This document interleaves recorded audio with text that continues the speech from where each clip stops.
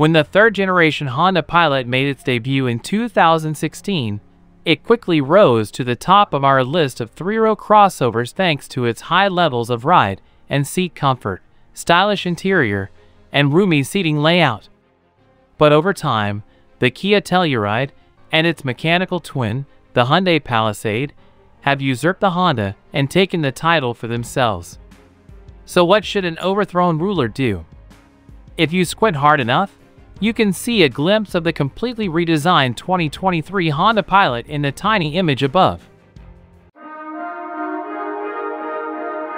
It also makes plausible that the Pilot will utilize the MDX's V6 engine given this anticipated shift.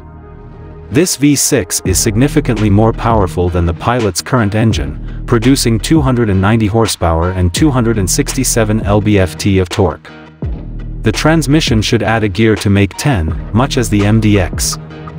Look to the new Civic, HR-V, and CR-V for a hint as to the Pilot's future interior design, since Honda's most recent vehicles practically all have the same interior styling. We also hope that the Pilot will be a little bit longer to compete with the adult-friendly third rows of the Volkswagen Atlas, Telluride, and Palisade. A very early glimpse at the revised 2023 Honda Pilot is provided by Honda. Expect a Pilot-like vehicle with contemporary Honda style both inside and out. Instead of launching groundbreaking new vehicles, the manufacturer has mostly focused on improving its current lineup.